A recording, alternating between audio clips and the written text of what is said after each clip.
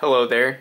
Today I'm going to be demonstrating a method of analog video capture, in this case from a VHS camera, using a feature called video pass-through, which is basically the streaming of an analog video signal into something that can convert it into a digital signal, such as the Panasonic DVX100 series. This is a 100A, and a select few miniDV cameras have this feature. I believe the Canon ZR series, some of them have the feature, but they use an S-video input.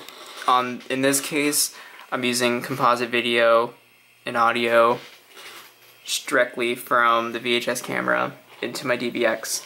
Now, the DVX just needs to be in playback mode, just as the VHS camera needs to be in playback mode, and it works better without a tape. And so, without the tape and the video streaming, here is what's showing up on the screen, and that's what's showing up on the VHS viewfinder. It is just paused right now. So, once you have that all hooked up and it's streaming, you'll want to connect your Firewire just as usual, just as if you were capturing your miniDV footage off your camera, and hooking it up to your computer that has a Firewire input. Opening up your capture software, or NLE. I'm using Premiere Pro CS5, and you can't use the controls, your usual controls. You can, like obviously record, but since you're not accessing the actual VHS camera, you're just getting its stream. So you're gonna need to use the controls on here. And also I want to note that it doesn't need to be directly from a camera.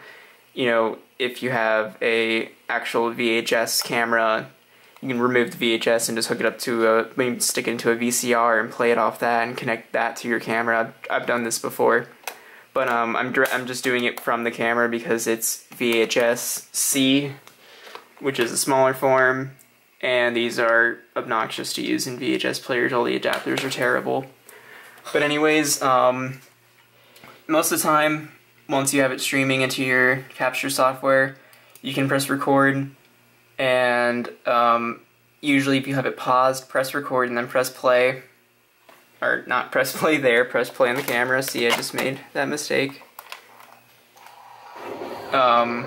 It'll start capturing the frames. And sometimes you'll have issues where it won't capture the frames. It'll just come to abrupt stops. And see, I paused it and it's still recording the frame, so you have to manually stop it.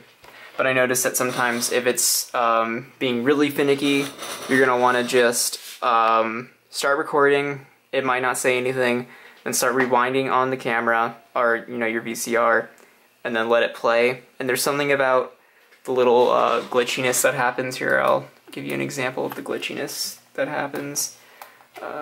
Forget my lack of terminology. But when it starts to play, you'll get something like that. I get that no matter what camera I'm using. But anyways, just messing around with that could work. And sometimes you'll get out of sync audio, and I haven't found a solution to this, but you're just gonna have to find your workarounds or just try until it works. But anyways, I hope this helped people who want to capture analog video and don't want to buy one of those really expensive converters, and maybe already have a camera that has the video pass-through feature, such as the DVX. So thank you very much, and have a good day.